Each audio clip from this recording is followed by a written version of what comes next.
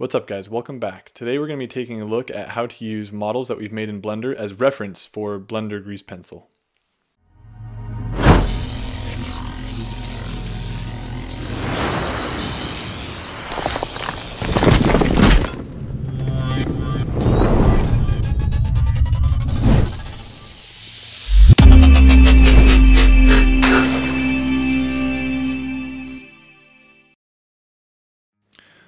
So I'm just speeding this video up here, but this is me making a basic model for the little video that I made that you guys saw in the beginning of this video.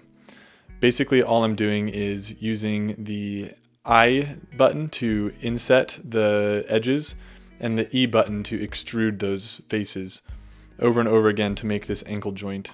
To make the bevel on the foot, you can use Control B when you're in edit mode and you have some edges selected. Here I'm using the same inset and extrude idea that we used on the ankle for this rotating object here.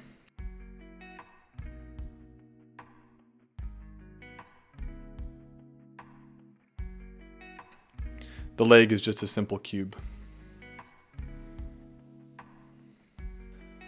So here's how we set up the grease pencil part.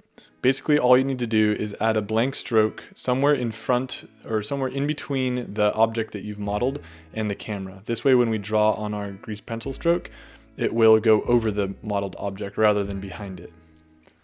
So here I'll just add a colors layer and a lines layer to keep it simple, but we'll get the idea of what's going on.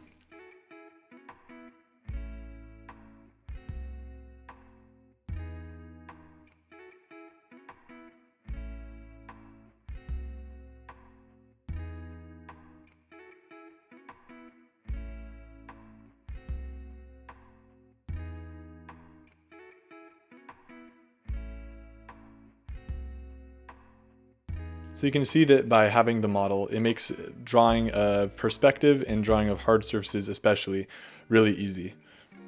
I'll use a different camera angle just to show the fact that you can really draw anything you want from any angle as long as you have it modeled.